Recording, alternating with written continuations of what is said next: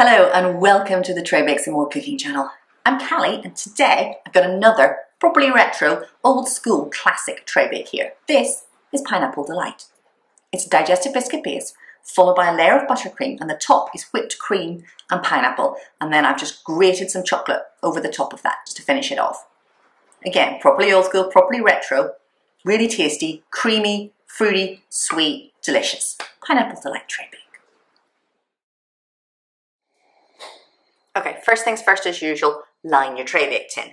Got my 8-inch tin here again, 20cm square tin. Just got some baking parchment pushed into the corners here, nothing too fancy, nothing too particular. A couple of bulldog clips to hold the paper in place, stop things moving around.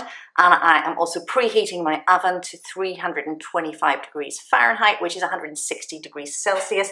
This time we're going to bake this digestive biscuit base. And that's it. Preparation's done. Let's get baking. Right, the first stage is to make the base. It's another super simple, stop clanging rings, super simple digestive biscuit graham cracker base. All I've got in here are my digestive biscuit crumbs, graham cracker crumbs, and I've just processed those in my food processor to a very fine crumb. I'm going to mix it with some melted butter, and then we'll press it into the bottom of the tin and pop it in the oven for 10 or 15 minutes.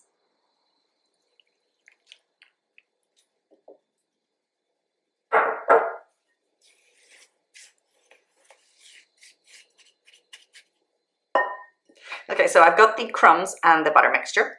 Just tipped it into my tray bake tin here. Tipped a little bit over my work surface as well, but you know, that happens. And I'm just going to press this down with my little handy spatula thing here and then pop it in the oven.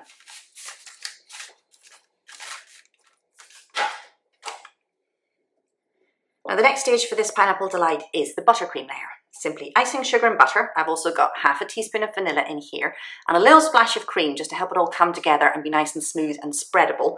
At this point in the classic Pineapple Delight recipe, there is an egg added to the buttercream layer, which I'm leaving out because not a lot of people really want to eat raw egg in their tray bakes these days. You can include it if you want, if you don't have an issue with that, if you know where your eggs are coming from and you're happy with that. But to be honest, it tastes just as good without the egg in there, so you don't really need it. So we're just going to whisk this up until it's all nice and light and fluffy, and then we'll spread it over the base after that's cooled when it's come out of the oven.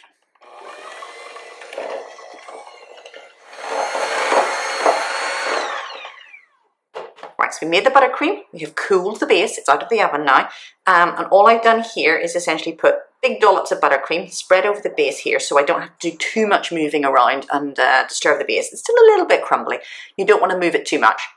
Just going to spread this buttercream over and then we'll move on to the next layer.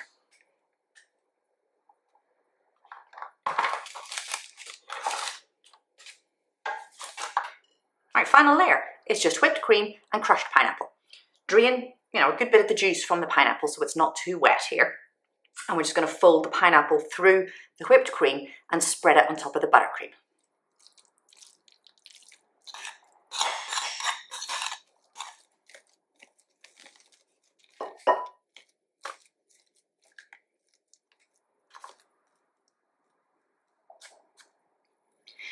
So I'm just going to put this into the fridge to set for a few hours or even overnight, just to let all the layers set properly, because the buttercream, you want that to firm up a bit before you try and slice into it.